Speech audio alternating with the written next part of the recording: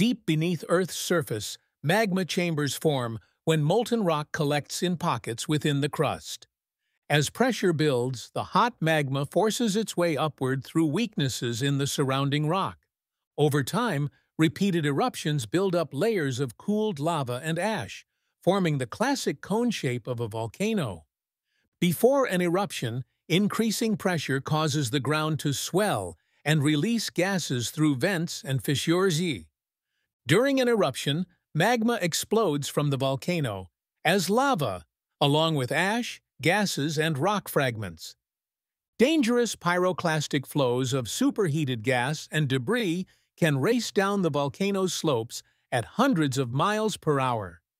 Different types of volcanoes form depending on the composition of magma and how it erupts. Over time, volcanic materials break down to form some of the most fertile soils on Earth. Most of Earth's volcanoes form along tectonic plate boundaries, creating features like the Pacific Ring of Fire.